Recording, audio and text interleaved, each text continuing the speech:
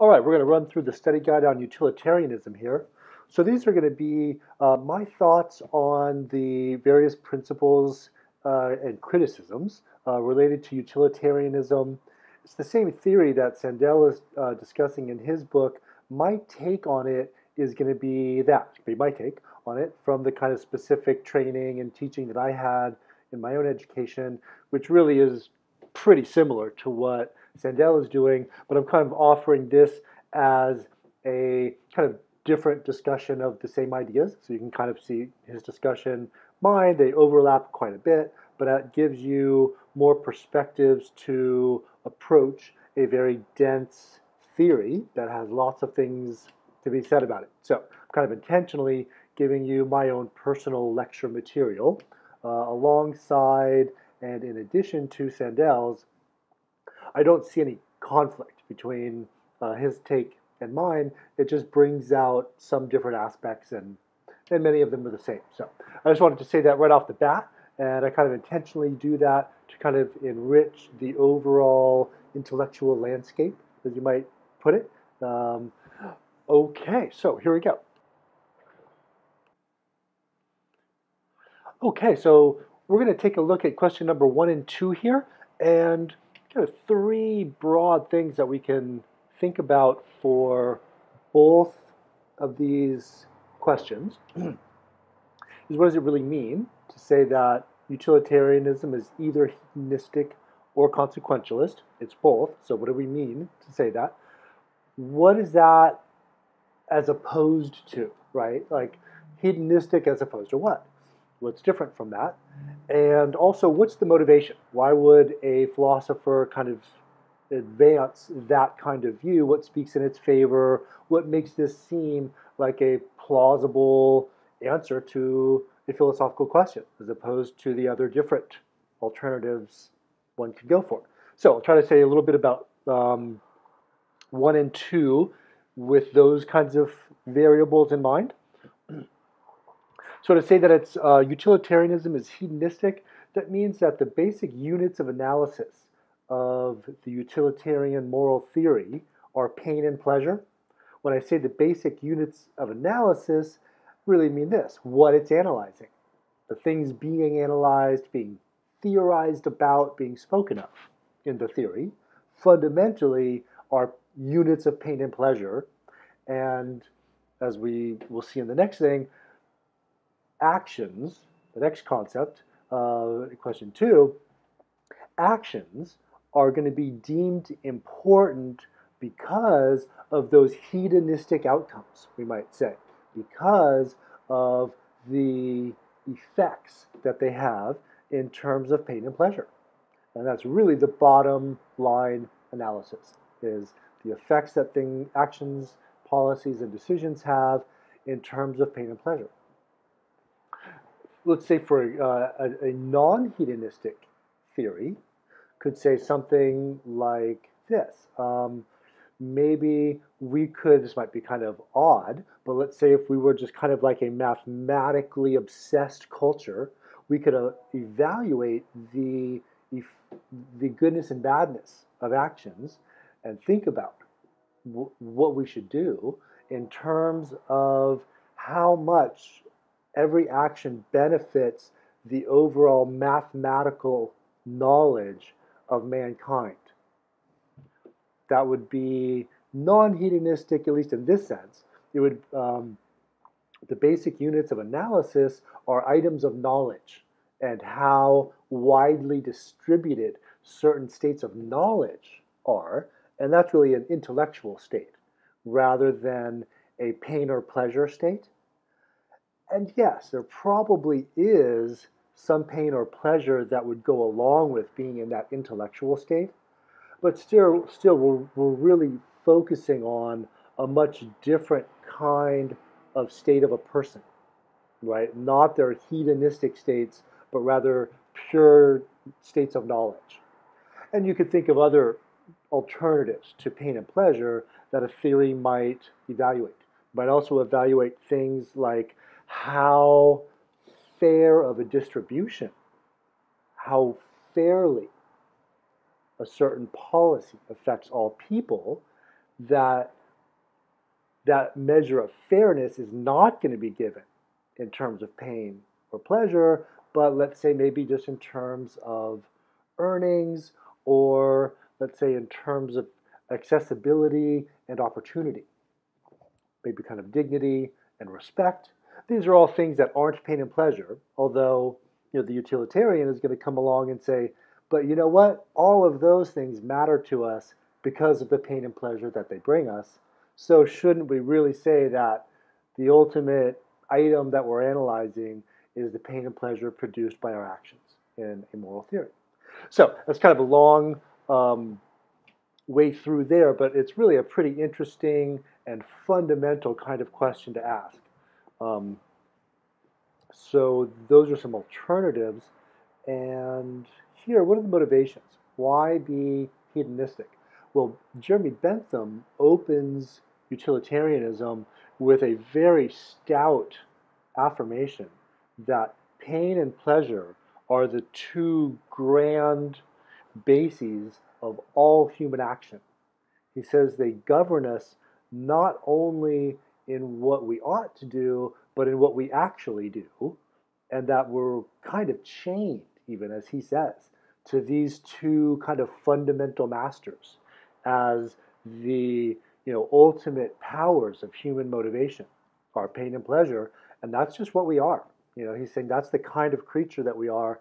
So if you're going to have any kind of realistic ethical theory, you're going to need to be not only talking about pain and pleasure, but that's going to be the fundamental thing that drives the human experience and human decisions and human life. And that's just what they think is a realistic answer. So that is a lot, really, to behind what is involved in saying that utilitarianism is hedonistic. Let's kind of quickly look at the second one to say that it's consequentialist. So here, the fundamental distinction or contrast would be really with saying that morality should be based on internal motivation rather than external consequences.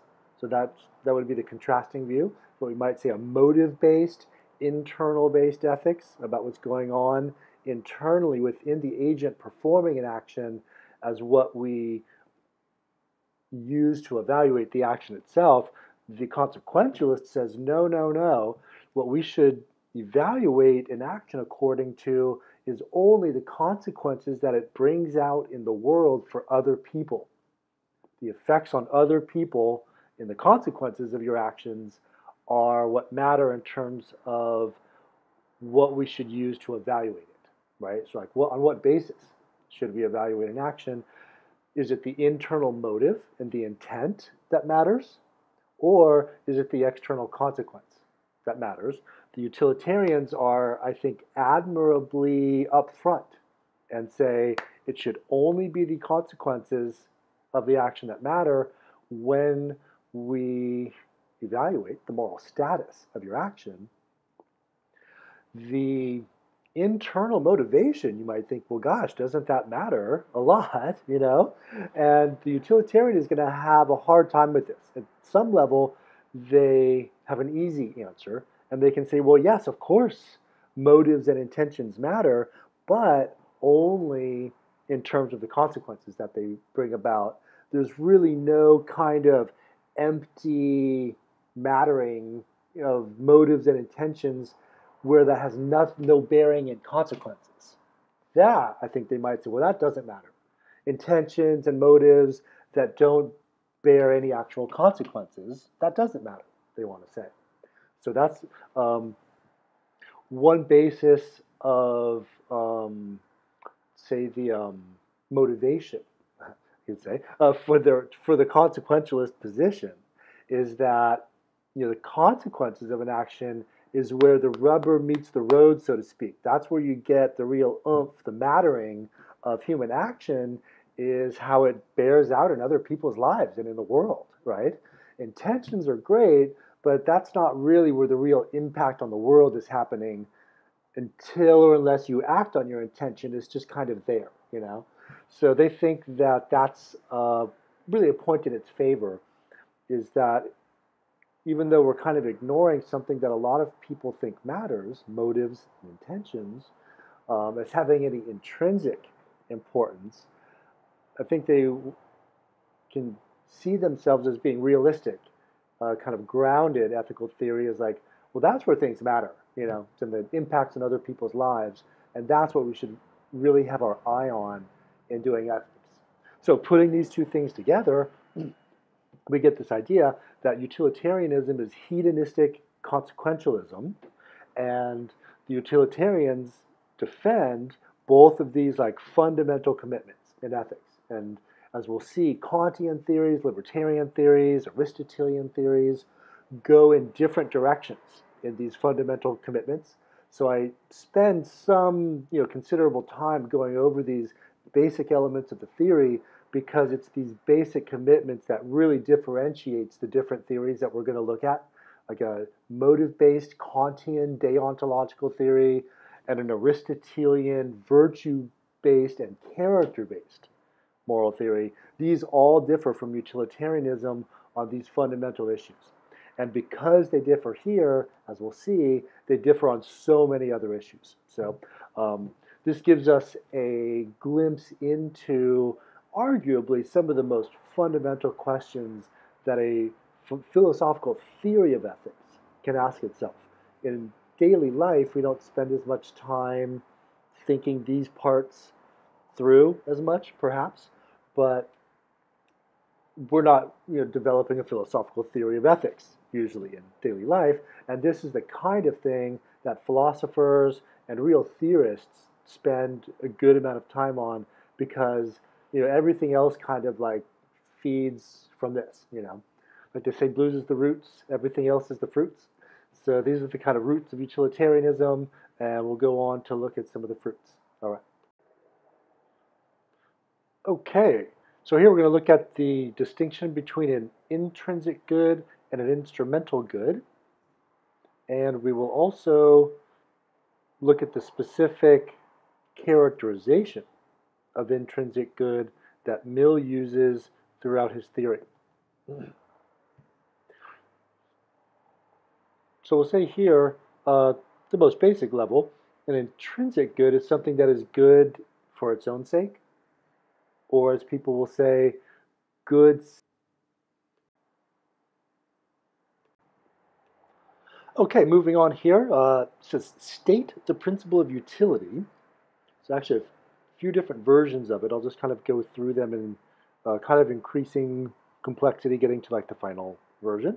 And then we'll look at this question in number 6 really raises a question about the principle of utility that's kind of hard to answer. So this is a nice example we're first seeing as a kind of a way of challenging a philosophical principle. Number 6 is kind of like raising that in a way.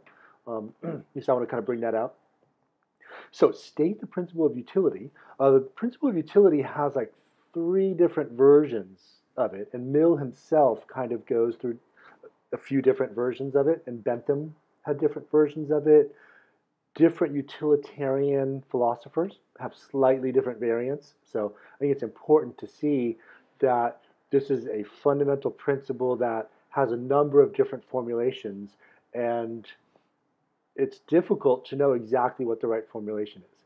So starting with the most intuitive, kind of clear version of it is that an action is morally correct only if it maximizes utility. So that gives us a necessary condition for the moral correctness of an action, given in terms of whether or not it maximizes utility. In the last question, we looked at the concept of utility. Now we just really introduce the idea of maximizing utility, and we get the principle of utility. That adds something, not a ton. We'll see it's a little more complicated than it might strike us at first, simply to add the idea of maximizing utility to this concept of utility itself. But that's really the idea. As we'll say, a nice, clear criterion for what counts as a morally good action is that it's utility maximizing. That's what makes an action good. So if it's utility maximizing, then that's a morally good action. So really, the utilitarians will put this out, and this is where we get some differences, either as a necessary condition for a morally good action, or as both necessary and sufficient for being a morally good action. In either case, we can see this is the fundamental criterion for morally good action. For this reason, Mill will often say this is the supreme principle of morality. It's the principle from which all more specific moral principles will follow. For example, let's say the moral or legal status of abortion, or the death penalty, or taxation, or any kind of subsequent moral issue that we would raise is going to be ultimately based on that fundamental moral criterion. That's why it's the supreme principle of morality, because there's lots of specific principles that we will guide our life with in day-to-day living, and those get answered by this. This is what gives basically all the answers to all of our moral questions, but we have to work out the details, and that's going to be a whole thing itself, but this is the fundamental moral criterion of good action, and of course of bad action as well. Excuse me. So we can say this: any action that isn't utility maximizing is not a good action. We can, think about how to phrase the not good. Does that mean immoral, or that you could have been doing better than you are? Or how do we want to phrase that? We can kind of worry about that later, but it gives us, a criterion both of morally good action and of, action that isn't morally good. So we have that there, maximizing utility. So now that we know that utility is happiness, we can give a little bit fuller version, right? Now we're looping back to the earlier definitions and seeing why this kind of bears fruit as a theory. Things are kind of interconnected ideas. So we can say then that our moral obligation is to maximize happiness for all people impacted by an action, and only then does our action count as morally good. That's what it is to commit a morally good act, is to maximize the utility, therefore maximize the happiness of all people impacted by your action. Going one step further, since we know that happiness for the utilitarians is defined in terms of pleasure, we can say that our moral obligation is to maximize the overall ratio of pleasure to pain of all the people that are impacted by your action. And that gets us to something that we can really quantify at this point, at least the utilitarians are thinking.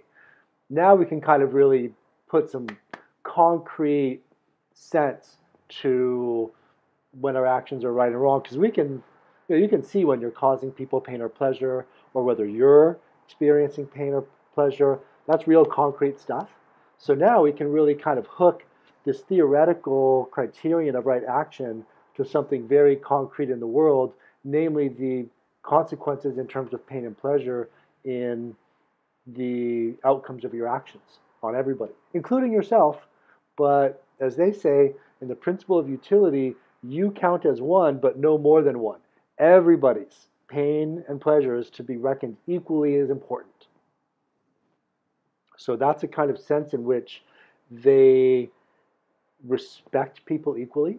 That's how they think of equal respect, is that everybody's pain and pleasure is on the table, so to speak, as much as anybody else's. And it's just, you just add up all the pain and pleasure. It's not supposed to matter whose pain and pleasure it is, but that the overall quantity of your action for everybody, when you put it all together, is the most. And that's the criterion of morally good action. So they use these definitions that we've been going over to frame a fundamental criterion for what a morally good action is. And I've been emphasizing your action, your individual action, and that's certainly what they have in mind here. But they also believe that this is what should motivate government and legislation, that's an act of a collective body, right? An act of government, just as much as an act of the individual, ought to be judged on its utility, right? What's the utility for the people of this act of legislation? That's how we determine the goodness or badness of the act of legislation, just in the same way as we would the goodness or badness of a private individual action of a particular person. So this is just as much a basis for decision making and of evaluation of individual actions as of government policies. And that's very important for the utilitarians. This is how we should be evaluating the goodness or badness of various policies and legislative actions of government bodies. Okay. So, I have this question here. How can an action create the greatest amount of happiness, but not the greatest number of happy people? So this is really looping back to, what do we mean by maximizing utility? We want to say that's our fundamental moral obligation. What does that really mean, to maximize utility? So we might see these two different senses of maximization here. One way to maximize utility, now we know that utility is going to be defined in terms of happiness, is to make the greatest number of people happy. Let's say your individual action might make 4 people happy if you decided to go out and have certain plans on Friday night with 4 friends or something like that.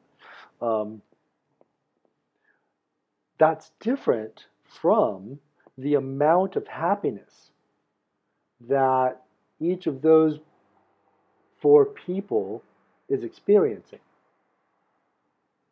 So that's a question of how happiness is distributed, how many people are made happy. There's another question that we call a question of aggregation. In the aggregate, how much happiness was created? Not how many people were made happy, but when you just pool the happiness of all the people that were made happy, what do you get? And one strategy for thinking about what maximizing happiness is that it doesn't depend on distribution of how many people are made happy. The only thing that matters is the pool, the aggregate of happiness produced, not who gets how much of the happiness. Just what's the overall greatest aggregate. So that becomes very important, actually. That becomes a part of a series of objections that utilitarianism is subject to, and we'll get into those in later questions. But there's a famous example of this that I think nicely brings this point home by Derek Parfit. He says, imagine having $1 million to distribute to whomever you wanted. And in some ways, we do the same kind of thinking in an estate or a will. Let's say like you're towards the end of your life and you have to think about how to distribute your assets to whomever. You can put it in a will. Same kind of thinking in both cases. The Derek Parfit case I like. It's kind of an extreme case of this case of wills and trusts. He says, imagine that you've got $1 million and you have to give it away. You've got 2 options. You could either give $1 to 1 million people, and you would have made 1 million people happy that way. Let's assume a little bit happy, a dollar happier. Nothing wrong with $1, sure. And you do that for 1 million people. So you've made 1 million people happy in your decision to give, with your $1 million, $1 to 1 million separate people. Or, your other option, is that you could give the $1 million to one person. They would be made very happy. Oh my God, It would be made so happy. $1 million. Yay. Well, you've only made one person happy, but you've made them extremely happy. So you can make a more dramatic version of this. Make sure I've got my math correct. Yes, exactly. Let's imagine that actually you were given a third option where you could give a penny to 100 million people, right? Now that might not work anymore as a good example because a penny might be a burden at this point. You have to kind of like what do you do with a penny? But let's assume that you've kind of made them a penny's worth of happy. There we could say you've made 100 million people happy with your $1 million. In the other case I just described, you've made one person happy by giving them $100 million. It's only one person. So the argument here is that one could argue that you've created more happiness in the world overall by making one person happy, giving them the $1 million, than by making the 100 million people a little tiny fraction bit happy, or even by making 1 million people $1's worth of happy, so to speak, kind of boosting their happiness level just by the amount of what $1 would contribute. Arguably, you could say putting all that little modest happiness of $1, pooling it together, it just adds up to less of an amount than the intense happiness of that one person that gets the $1 million. So we could boil it down to the wills and trusts case. If you had 3 heirs, let's say, and let's say you had $1 million to pass down to your 3 different heirs, how would you do that if you were going to maximize utility? To benefit your heirs as much as possible, would you give each of the 3 an equal amount? Or, let's say some of the heirs, you're really unsure whether they would be able to make good use of the money that you were to give them, let's say because perhaps they've got a history of being irresponsible in these ways, or not even being able to tend to their own happiness. Maybe they even do disreputable things with money. I mean, unfortunately, some people have family members that do that. Should you really bestow or bequeath an equal portion of your trust, financial trust, your money, to them in a will, if let's say the utility that they would create with that money is lower than the utility one of their siblings or one of your other people in your estate might create if you were to give them their share, right? What if you gave one person double share and you left one out because they probably wouldn't create much utility with that just because of, they're the one in the family or something like that, right? So you can imagine an even more extreme case. Maybe there's 2 people in the family that, they're just kind of like, either they're too irresponsible to manage the money or resources well, or they might even have ill intent, And one, let's say, is a promising doctor that is very likely to have a cure for cancer that would greatly benefit humanity, but they kind of need this money to be able to go through med school and to be able to do that, but they would, radically benefit humanity. In that case, we could clearly argue that you would be benefiting humanity, therefore maximizing utility, by making one person happy more than if you made 3 people happy. And thus, in the way that you would design your own will, or something like that, and you are being guided by the principle of utility, these questions of maximization come into play. We'll see that there's a downside to just going with what I'm calling the aggregation version of maximization, where it doesn't matter how it's distributed, because, well, in fairness and justice, I think distribution matters, right? If we're talking about the state not your estate and will, but the government. I mean, arguably, the government should be focused on how things are fairly distributed for everybody and everybody involved, and really morality itself, whether it's in the government or not, should pay some attention to how that happiness is distributed, right? Not just that one person is getting such an intense version of it that that kind of drowns out the other voices. So we get these problems about like minority voices throughout utilitarianism because even benefiting the greatest good for the greatest number sounds really good, but if you're not part of that majority voice, utilitarianism has some difficulty explaining how we can still give you proper moral consideration if you're not part of this kind of benefited majority. That we seem to be able to justify, benefiting the majority at what cost, So that raises that there's a lot of questions involved in how we want to understand that maximization.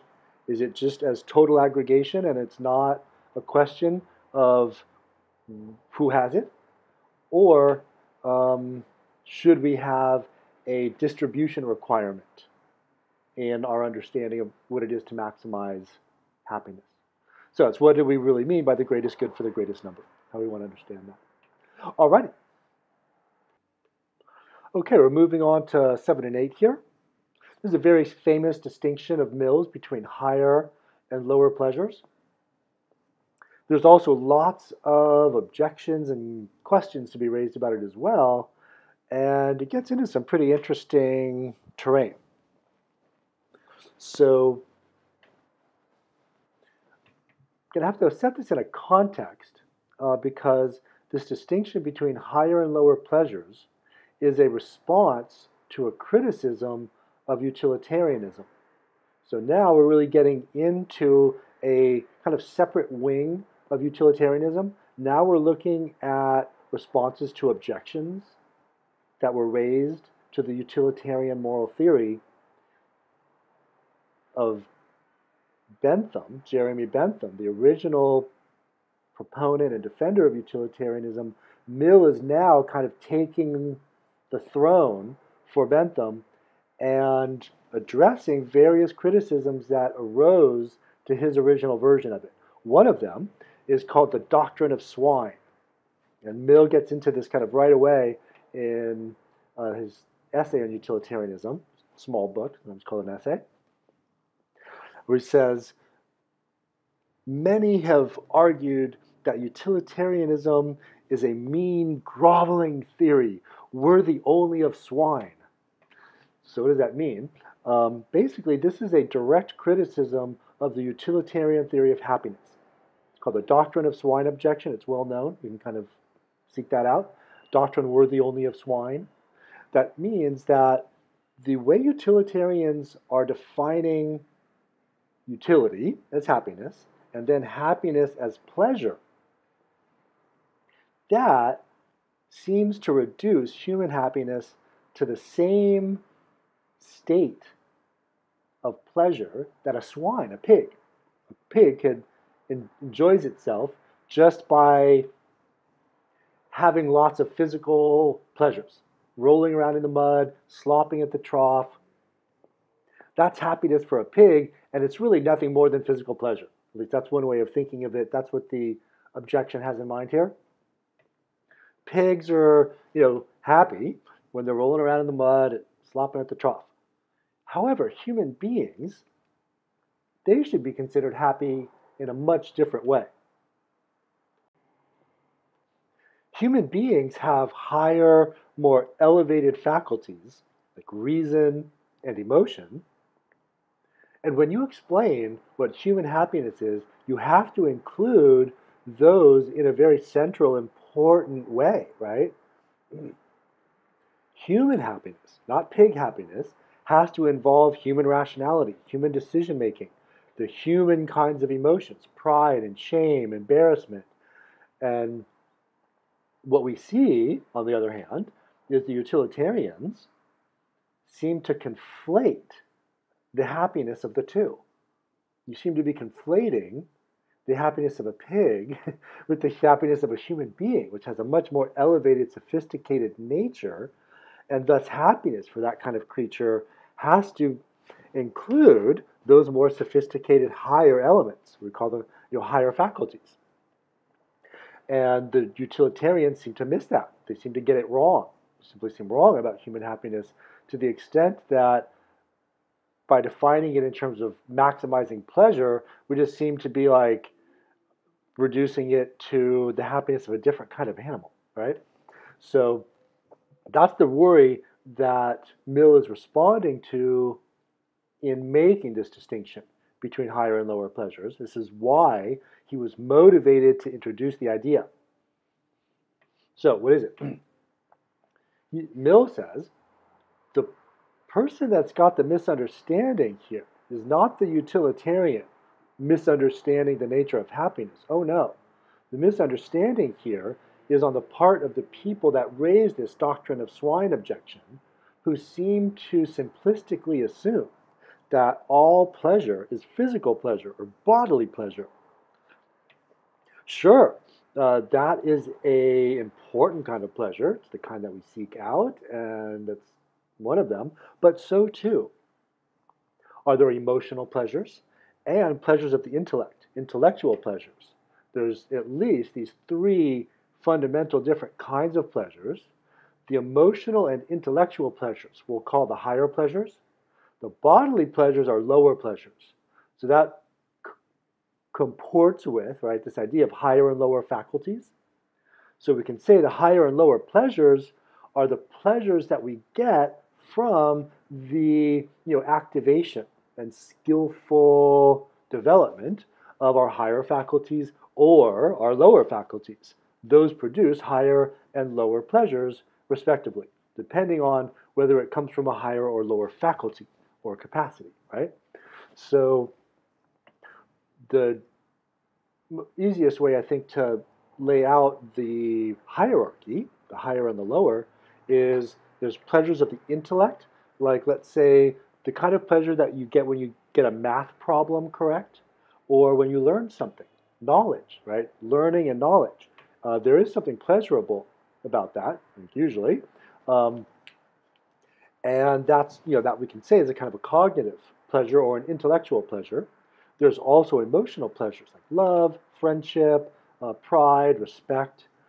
These are things that we value.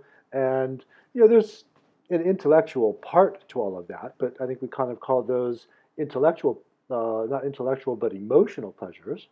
And then, of course, there's what, people might call sex, drugs, and rock and roll pleasures, or, the kind of pleasures that are more similar to what a pig can enjoy, that are just like, let's say, the feeling of the sun on your skin if you're out at the lake and enjoying a nice summer day and you're having good food, and it's not particularly emotional, it's not particularly intellectual, it just feels good. It's nice, just basic physical responses rather than emotional responses or intellectual responses are what produce your pleasure. So this seems to make sense. We do seem to get pleasures from different kinds of life activities, and those life activities have a greater or lesser expression of the intellect, the emotion, and just the physical body. So we can kind of map out what we might call this taxonomy, kind of a list of different forms of pleasure. So they're not all the same, and the person saying, raising this doctrine of swine objection seems to have the simplistic idea of pleasure that they're all the same, they're all physical pleasures, thus the kind that the pig can have. But no. Human beings have this whole array of pleasures, and when the utilitarian uses the word pleasure, it's used in its full sense, right? The full extent and array of pleasures, intellectual, emotional, and physical, are what we mean when we state the principle of utility and when we define happiness in terms of pleasure. So we could say, properly understood, the utilitarian theory of happiness given hedonistically in terms of pleasure, actually does make perfect sense. And it gives us a reason to value education, poetry, the cultivation of the arts, all those kinds of things that develop our higher faculties, because those are the higher pleasures, those are the more valuable ones. Mill is here saying that they're not just different pleasures, but the intellectual pleasures are higher and better and more valuable. And we ought to promote those above the lower pleasures. The lower pleasures are still pleasures and they're still forms of the good, but they're a lower form than either emotional pleasures or intellectual pleasures. So when we do decision making, we should be aiming to bring about the most intellectual pleasures as we can, and then emotional pleasures after that, and then lastly are the physical pleasures. This is what some people would call like a serial ordering or ranking, kind of a hierarchy of these different species of pleasure. So it's not just saying that there's these different kinds of pleasure and different things bring different people pleasure, right? But this is more contentious. He says some are better than others, and a good moral action is the action that promotes the better, higher forms of pleasure over the lower ones. And there's a lot of things that speak in favor of that, but now we're kind of really evaluating and judging what makes different people happy and evaluating different people's happiness. If your happiness comes from the activation of intellectual parts of the self, that seems to value your life more in the utilitarian calculus than if you get happiness from more physical pursuits or emotional. So it's not uncontroversial to make that hierarchy, and we can even make that reflected in utility calculations, calculating the utility of an action by giving kind of weighted variables that reflect the hierarchy of pleasures. You kind of understand that idea of weighted variables. You can actually express this hierarchy in the utilitarian calculation, the kind of pure mathematical part of it. So there's an interesting question of how do you defend this ranking? Like, okay, Mill, you say that intellectual pleasures are better than the emotional pleasures, which are better than the physical pleasures, but why should that stand for everybody, right? Isn't that just your individual judgment of the kinds of life activities that you value more or that some people might value more? Why should this be a standard that is applied to people that have more, let's say, they have more, what I'm trying to say here, their life is oriented more towards the emotion or towards the body, right? Is there something wrong with their lives? So there's a lot of interesting moves here. Mill kind of raises some questions and answers them. And so he gets really into the whole, back and forth on objection and response here over this whole issue. He says, well, of course, we can see, what do you say to many people pursue the lower pleasures, the so-called lower pleasures, right? Lots of people go for physical pleasures. So what do we say to maybe the majority of humanity that actually pursues the so-called lower pleasures? Are they wrong, Mill? So he says, well, people can raise this point. And I say here two things. You can be an adequate judge of the relative value of a pleasure only if you've experienced the full range of them. Or between two pleasures, really you're only a kind of adequate judge of which one is better than the other if you've experienced both. That makes sense. Like, how could you really evaluate the quality of an experience that you haven't had, right? So Mill says, for people that haven't had the intellectual pleasures, I guess they're not really in a position to be an adequate judge as to whether they're better or worse until or unless they've had them. So let's just kind of make that point that really we want to kind of put this to, who is the adequate judge of these? It's only if you've had the full range of experience. So I guess in a way he's kind of saying not everybody's opinion matters. It's kind of like, I don't know, it sounds a little judgmental really, but he goes further, and I don't think I really buy this, to be honest. He says, when we put the question to adequate judges of which is better and worse, namely those people that have experienced the intellectual pleasures, he says down to a person, everybody would put them above the emotional and the merely physical pleasures. And I don't know, it's kind of like a blank check. I mean, is that right? Kind of a couple points here. We might then say, well, couldn't we imagine somebody that got a college degree and went to cultivate their intellect and those intellectual pleasures, but let's say decided after college not to pursue a degree in engineering, but rather to become a rock star.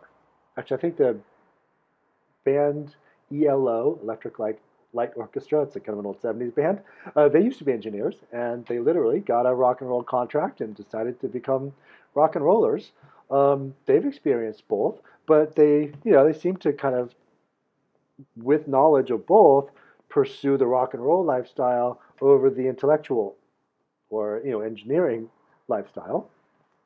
So Mill says, yes, that happens. So in lots of cases, there will be people that know the intellectual pleasures but end up choosing the physical pleasures. He says that just means that we have weakness of will. It's a very well-known thing. It doesn't mean that our judgment puts the physical pleasures above the intellectual pleasures. It's that we're not acting according to our better judgment when we know both, but we go for the physical pleasures. So he says, yeah, a lot of people do go for the physical pleasures that have knowledge of both, but those people are putting the intellectual pleasures as highest through weakness of will. They're led to pursue the near, easy-to-get physical pleasures that are tempting. You're just kind of falling victim to temptation, and yeah, that happens, right? So the mere fact that we see lots of people that would give a different ranking, like if you went and asked people, would you give the same ranking as Mill? I should say this, not so much the ranking, but in terms of the fact that we see a lot of people that pursue, like their actual life, their decisions, go for the lower pleasures, doesn't mean that they wouldn't give the same ranking. That's what I meant to say. If we were just to kind of sit back and have a kind of a cool judgment of what we really honestly believe is best, we might very well put the intellectual highest but end up pursuing the physical. So Mill has this famous way of putting it to people that think otherwise. I suppose if you don't agree that the intellectual pleasures are highest, think about it this way. Would you agree to be turned into a pig rather than a human being, where you would be guaranteed the full satisfaction of a pig's life? You'd have the best possible pig's life, or you could have a kind of medium human life, not like the best possible life for a human being. Let's say like a medium human life. Would you trade that in for the best possible pig's life? The way he puts it, would you rather be a satisfied swine or a dissatisfied Socrates? This is kind of a famous way of putting it, where you're an intellectual, but your intellectual pursuits are kind of disappointed in a way, because Socrates didn't find the knowledge that he sought. So that's his way of really asking, would you trade in a decent human life for the best possible pig's life? And he says, I assume my readers will say no, they wouldn't trade that in. And what that really shows is that you value intellect over physical pleasures and the kinds of things that come from intellectual capacities and are the part of our emotional life that's fed by our intellect, more than the part of our emotional life that's fed by our body, So he says that should convince the reader that actually they would make the same ranking as I, John Stuart Mill, that intellectual pleasures are best, then emotional pleasures, then physical pleasures are last. So there's a lot there, and this is really where utilitarianism becomes an interesting, sophisticated theory, right? It starts off with these very kind of basic intuitive definitions and principles, and in response to criticisms, rational, logical questions about, how do we understand a certain parts of this utilitarian theory, it's kind of forced to get more complicated. And now we're getting into the kind of thorny, complicated part of it. And, purposely, I want to kind of get us now into that more intricate, philosophically sophisticated part of it. And it gets complicated. It does, This is where philosophy gets complicated here. And we can see it's kind of growing out of a intuitively decent theory in the early parts in terms of the definitions and the maximizing the greatest good for the greatest number. It sounds good. Maximize happiness for people. So there's questions to be answered, as always. So now we have in question 8 another distinction between act and rule utilitarianism. This is going to be somewhat complicated, again, but this is kind of well known in the literature. You can Google act utilitarianism and rule utilitarianism just like you can with higher and lower pleasures. It's out there. So let me again introduce the reason for this distinction as John Stuart Mill responding to another one of these criticisms. This is a tough criticism. It's one that we've looked at a little earlier, just kind of gestured at it, and Mill is going to kind of raise that worry and respond to it and say how the utilitarian can actually handle this criticism. So we can call this, I call this the problem of distributive justice. Problem of distributive justice. And this kind of gets back to the question of maximization and whether maximizing utility requires making the greatest number of people happy or just that greatest total amount. Remember that? So here, that's introduced, it's kind of used as an objection to the theory that it's just unfair, and it allows sacrificing the one for the many. And therefore, it allows violating individual rights for the sake of the happiness of the many. No, you can't do that. At least that seems to be a pretty fundamental part of thinking about ethics and morality, is that you can't just sacrifice a person by violating their rights where they've done nothing wrong, even if that really does end up benefiting more people than if you didn't violate their rights. So this is what we would call the problem of utility maximizing rights violations. By that I mean the problem of those cases where we can actually maximize utility by violating a person's rights. So that can happen. We can do that, right? There's common sense, kind of ordinary cases like this, and there's also some kind of like famous thought experiment cases, and I'll give a quick little discussion of both. Let me see where we can violate rights but maximize utility. Here's an example.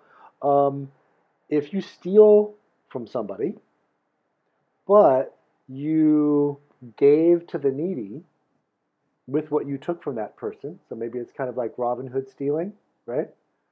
Arguably, I mean, you can make a good case for this. You're maximizing utility by giving something to a needy person, taking it away from, let's say, taking it from a wealthy person, giving it to the needy brings about more overall happiness than if the wealthy person just keeps everything of what is rightfully theirs, and the needy person continues to be needy. You'd actually maximize utility by giving to the needy. If you do that utility maximizing action by stealing, that's violating that person's rights, property rights in this case. But it seems utility maximizing to do that. There might also be cases where we lie, right? I think the famous case of like Anne Frank, kind of lying to the the Nazis that come to the door, right? Or for your own benefit, where actually the outcomes are actually for everybody are better off. In some cases, it would seem. So, what do we say about these cases where we benefit the majority by sacrificing a minority? So, here's one famous case that kind of people discuss, and then I'll look at the distinction between act and rule utilitarianism that Mill makes to show how he responds to it. So think about this. If you were a doctor and you guided all of your doctoring business, your doctoring decisions, by the principle of utility, what would you do in this case? Where you've got one fully healthy patient and you've got 5 terminally ill patients. What should I do? Well, if you're really a utilitarian, you're going to do whatever the principle of utility says you should do, which would be to bring about the greatest happiness for everybody involved. That's all 6 of your patients. Well, how do I do that? Well, I could either just kind of let the 5 terminally ill patients die until or unless I can come up with their kind of saving measures for them and let the one healthy person live. Or, plan B, I could actually harvest the organs from the one healthy person against their wishes, without their consent, and will distribute those organs to my 5 needy patients, I being the doctor here. And let's just say those organs would keep those 5 patients alive. You've just kept 5 people alive, and let's just say they'll go on to live fine lives. By killing one person, you certainly violated that patient's right to life and all other kinds of rights, no doubt, by killing them and harvesting their organs. Though, you certainly maximized utility more than had you simply let the 5 healthy patients die and only one person live. So that seems to be a kind of scary example of utilitarian doctoring, right? Of bringing about the greatest good for the greatest number. What if you're in a kind of minority population and the overall population is benefited at your expense? Should we really tolerate that? That seems to sanction some pretty immoral behaviors. And what's a utilitarian going to say? You can't just say like, oh, it's moral to just go around and like violate people's rights all the time, even if it would kind of benefit the majority more in some cases, So Mill is aware of this, and he says, well, here's what we need to distinguish is, how do we understand this principle of utility? We can understand it 2 different ways, and he's a little unclear on if he goes with the act version or the rule version. You can look this up on the internet too. So when we talk about the principle of utility, we're talking about the utility of an action. That means we're talking about the consequences of the action. But that can be taken in 2 different ways. We could mean, what are the consequences of doing that general sort of thing as a rule? Like, what if everybody did it? There's like a rule of action, and we're not just doing it now, but we were always doing it. What would the overall outcome be of everybody doing this, everybody acting this way? Okay, that might be what we mean when we ask about the consequences of the action. What would be the outcome of this being a general thing that people do? So that's what we mean by as a rule of action. A different thing, however, is to say, well, what are the consequences of this action? Maybe we just mean of me doing it right now, separate from everybody else doing it, or maybe separate from anybody else doing it. What are the consequences of me doing this now? Or whatever it might be, you know? It could be declaring a major, it could be deciding to get married, it could be deciding whether to keep a promise. Um, so the first thing to get clear here is, you know, those are different things. The outcome of a single action on a single occasion could turn out to be utility maximizing. However, maybe when we look at the outcome of that kind of behavior done regularly, everybody does it. That's the rule of action. Everybody does it. Maybe that's not utility maximizing, right? You might have a utility maximizing single action where that rule of action isn't utility maximizing. Or by the rule of action, I mean like everybody doing that thing in those circumstances. Go back to the doctor example. If every doctor did that, I don't know that I would be going to the doctor, right? If you didn't know whether or not you'd be one of those sacrificed patients, you'd really think twice about going to the doctor. And that doesn't seem like that would bode well for the overall happiness of mankind if people become scared of going to the doctor because every doctor does that. That's not utility maximizing. So that's exactly what Mill wants to show. He wants to say, well, look, in these cases where it looks like the principle of utility is sanctioning immoral means to benefiting the greatest number of people as the goal, we can say this. Actually, it doesn't. Because when taken as a rule of action, these things aren't utility maximizing. But it's not utility maximizing to lie, even if right now you might kind of make everybody happiest if you did. But if everybody's always lying, or that as a rule people lie, that's not going to have utility maximizing consequences. So it really isn't. Even though on these single occasions it looks like we can maximize utility by violating rights, really at the end of the day, respecting individual rights is generally utility maximizing on these kind of broader patterns, not just the individual action. So we can bring this together in a pretty sharp response in this way.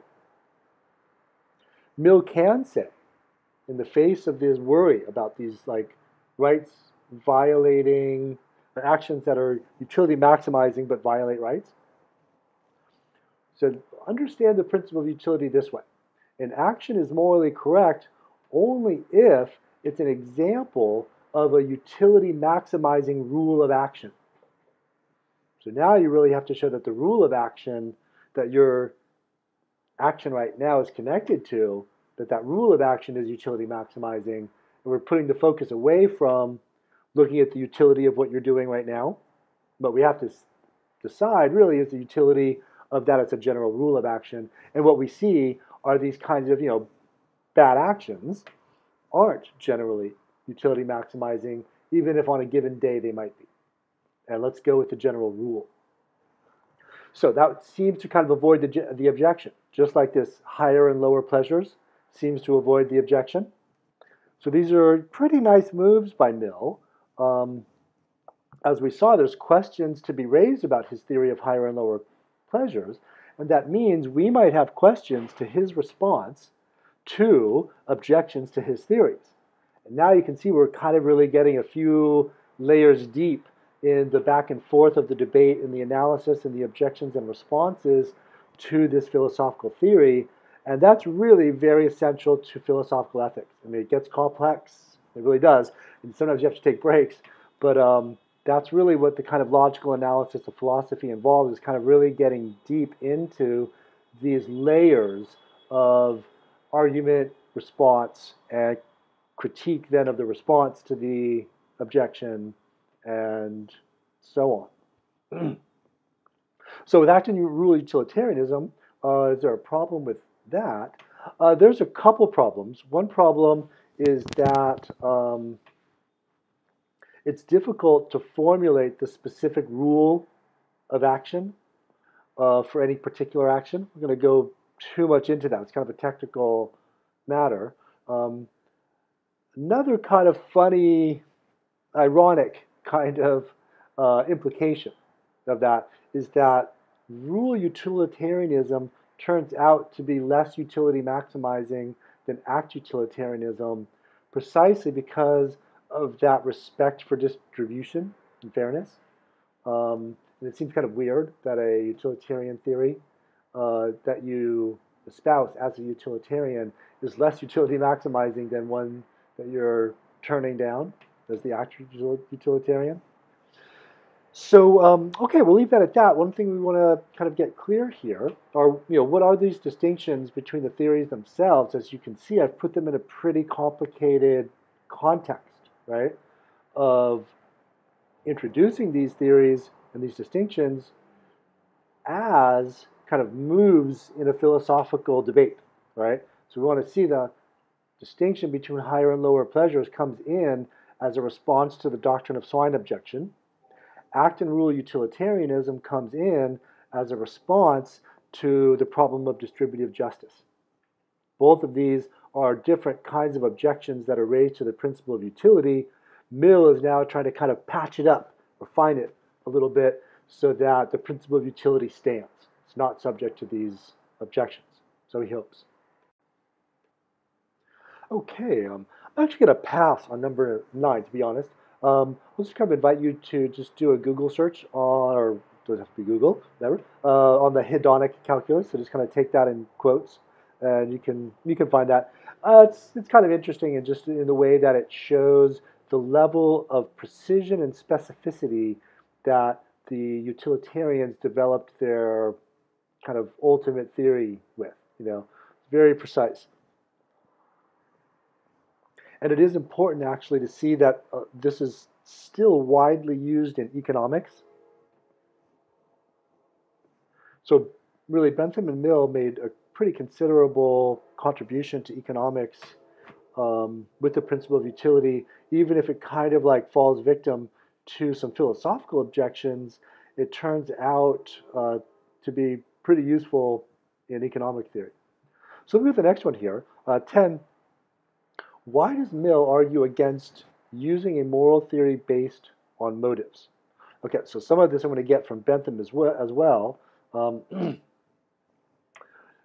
Bentham has this kind of odd statement where he says, basically, intentions and motivations are creatures of darkness. And by that he meant, we know not of what we speak when we talk about the motive of a person or the person's intention. It's supposed to be this thing that kind of lives inside of their head and their brain or something like that, but we've never experienced another person's intention or motivation. We might experience the actions that motivation produced, but their motive and intention is this kind of like immaterial mental thing that produces an action. And he thinks that's kind of like, we can't really be sure that what that is at all. We've never experienced them. We certainly can't ever know for sure exactly what a person's real motivation is. So there's really two worries. One of them is kind of more fundamental. He's like, for all we know, when we get like a more matured human psychology, what if it turns out that motives and intentions they're not real things in the world? All we really have is kind of neurons and synapses and stuff like that, We really shouldn't base a moral theory on something whose very existence we have reason to question, right? So in a way, he's kind of saying, these might be kind of part of like a common sense mythology that we've got these intentions and motivations. So we shouldn't use those as the basis for evaluating a person, their intentions and motives. Another reason is that I've noted this earlier, is that intentions and motivations themselves don't produce any good or harm to other people. It's your actions that do. That's not the motive isn't the action. The motive is what causes the action. The action is something your body does, right? And maybe your mind is, so to speak, telling your body to do certain things when you act on an intention, or you act on a desire, or act on a motivation. But it's the bodily action that really is what's producing impacts on other people in the world, even speaking. That's a bodily action that you do with your mouth, right? So the intention itself doesn't produce any direct good or harm. So it's another reason why we really shouldn't have a motivation-based theory. That's kind of counterintuitive because I think it's part of most people's thinking about what a good or bad person is like, well, what's the motive that you're acting with? Are you acting with good motives or are you acting with bad motives? Pretty much enters into most people's thinking about, is a person good or bad? And Mill at some points, he'll say like, there is that question to be asked. Is the person good or bad?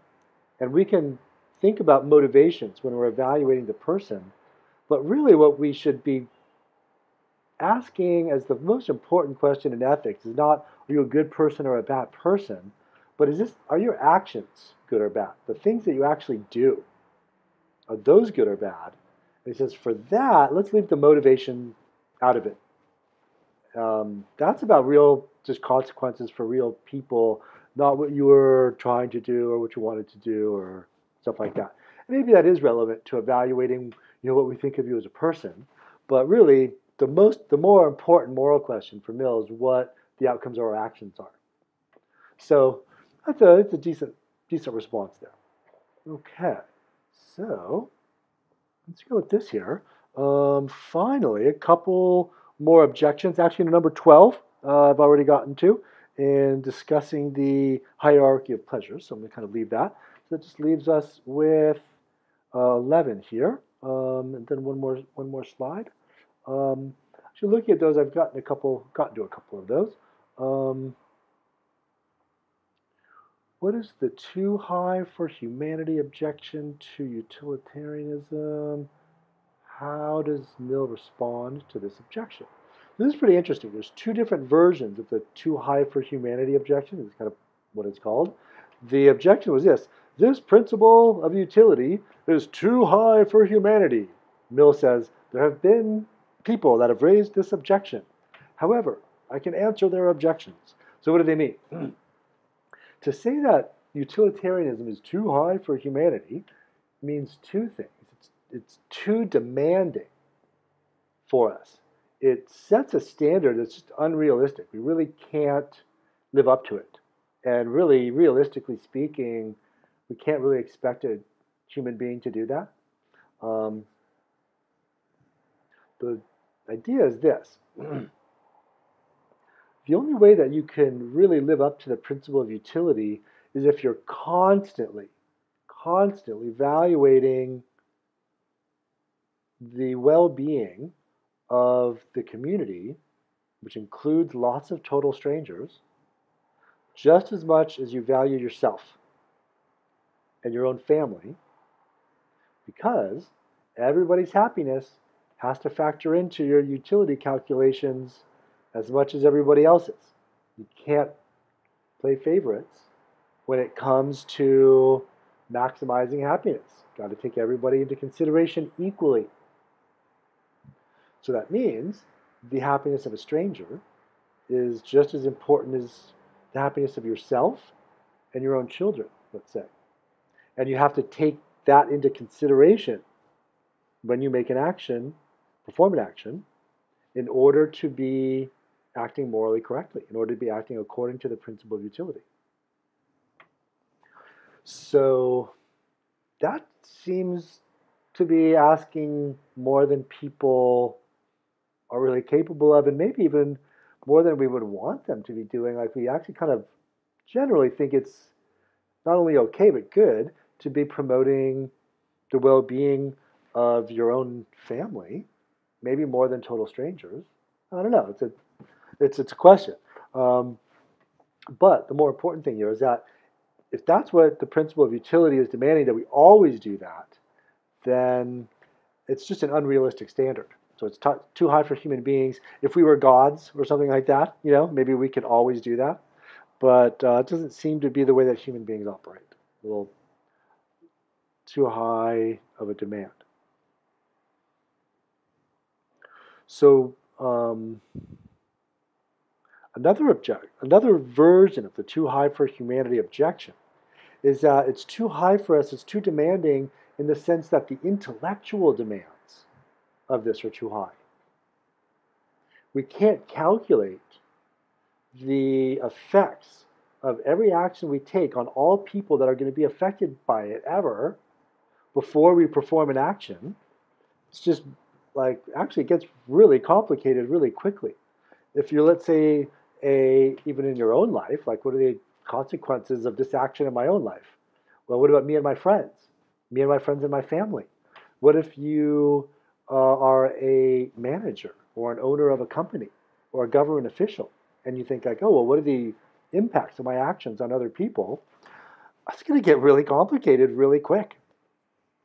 So another sense of that the utilitarianism is too high for humanity is that it's too intellectually demanding rather than being too morally demanding. That was the first version of it. You have to put other people's interests right alongside yours all the time, even strangers. So that's too intellectually demanding. It's also maybe too, I'm sorry, my apologies. That's too morally demanding. Here we might also say that it's too intellectually demanding. Now, I can't go through these utility calculations before I perform every action. If the only way to perform a good action is to go through all of these utility calculations before I do it, my God, that's just demanding more than human beings can really intellectually compute and then go act. So now Mill responds to each of these. It's pretty interesting. So for the moral demanding, this is too high for humanity in the sense that it's too morally demanding because it means that we have to put everybody, even strangers, alongside ourselves on the moral scale when we go to act. It says, well, morality is hard work. Yeah, it's demanding. It's not going to be easy, and we can talk about how closely do you approximate the ideal here. But yeah, it's hard work. We don't want to lower our standards too much because we're talking about the ultimate principles of morality, and we should have high standards, and it should turn out that morality is demanding, right? Morality is a demanding thing. It's not convenient. It's not supposed to be. It's supposed to be right. It's supposed to be good. It's supposed to be fair. It's supposed to be just. And yeah, that's demanding. For the intellectually demanding part,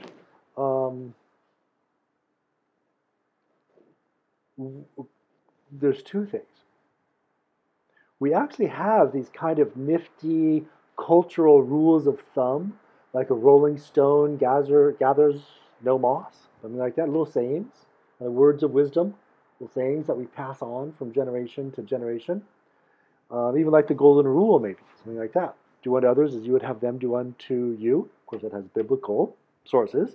But sayings like that are ways that we really concisely and easily package in intellectually easy to understand ways, utility maximizing kinds of behavior, right? So that gives us the summary. Some people call these summary rule. Instead of the full utility calculation, you can have rules of thumb that are easy to remember that pretty much get the utility right. And we kind of encourage people to behave in culturally customary ways that are easy to understand that generally turn out to be utility maximizing. That's kind of why they are culturally customary, right? And we can kind of just pass on the culture or pass on rules of thumb, little words of advice, kernels of wisdom, and end up maximizing utility without needing to perform the utility calculation. I think that's actually kind of a neat response from Mill there. Another thing is this. Think about consequentialism. Mill is a consequentialist. It's a good thing to try to determine and calculate all the consequences of your action before you act, but you don't have to do that in order to actually produce the right consequences. You can do it without having the explicit plan to do it. So, I mean, strictly speaking, you don't have to calculate or even think about what the best outcome is for the greatest number or what's going to produce the greatest happiness for the greatest number, so long as you do it. Yeah. There's a thing that we can introduce here to explain this.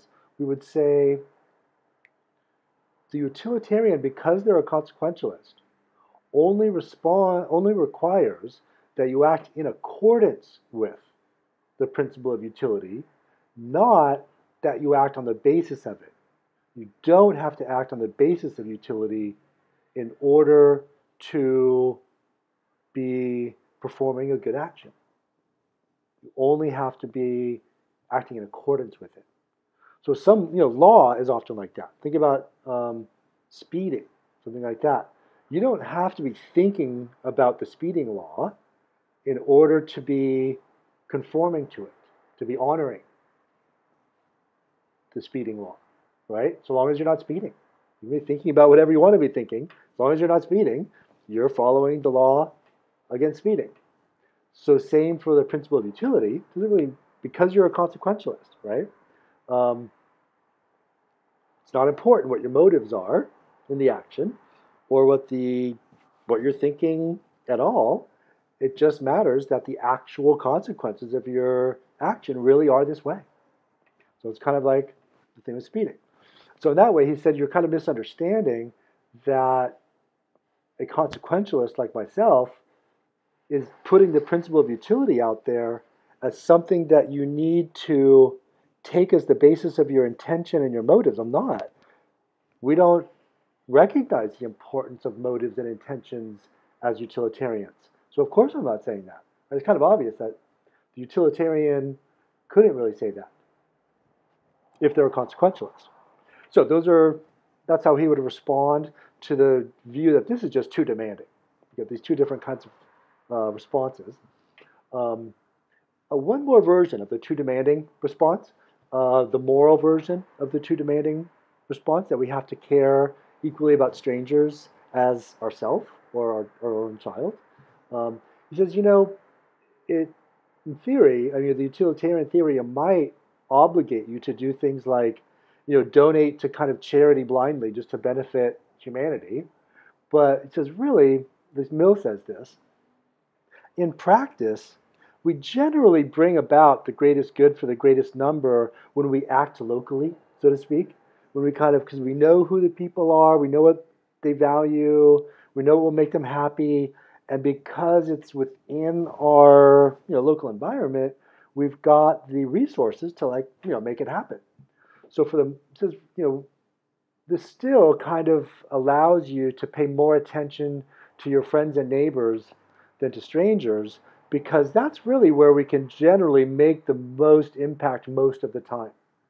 When we think in terms of the people that we know, and that might help the worry that it's just kind of like putting this on the line to care about strangers as much as ourselves.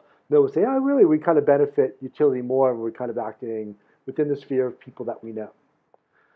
Okay, so for number 12, the doctrine of swine objection, and how would a utilitarian respond to it? I'm going to link back to the earlier question on the hierarchy of pleasures, the higher and lower pleasures. That's got all that in there, so it's kind of a little duplicitous question. My apologies. Let's go to our last one here, and I'm just going to look at 13. The last one, I'll kind of just invite you to go ahead and think of applications of the principle of utility. 13.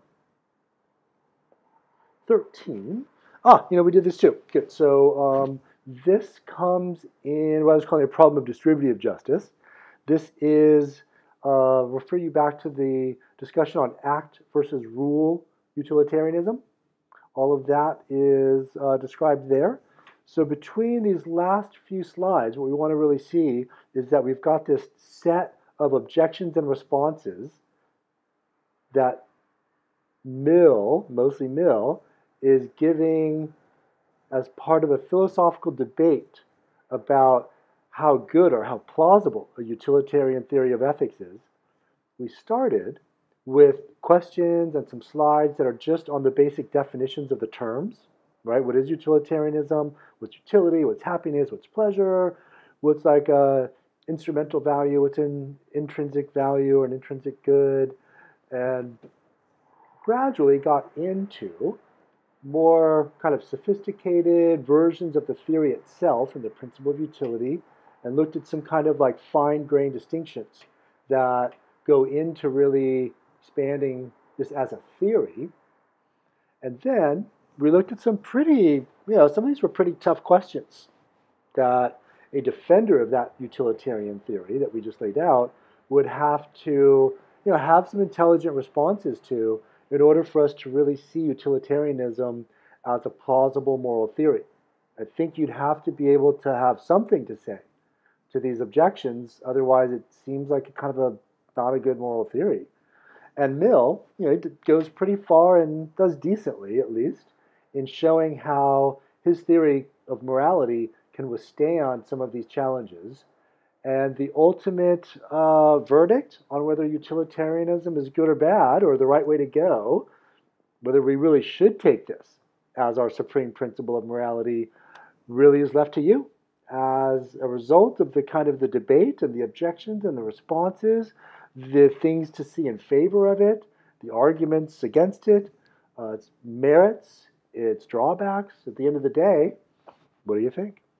So I'll kind of leave that to you, whether you ultimately think it's the right way to make our moral decisions.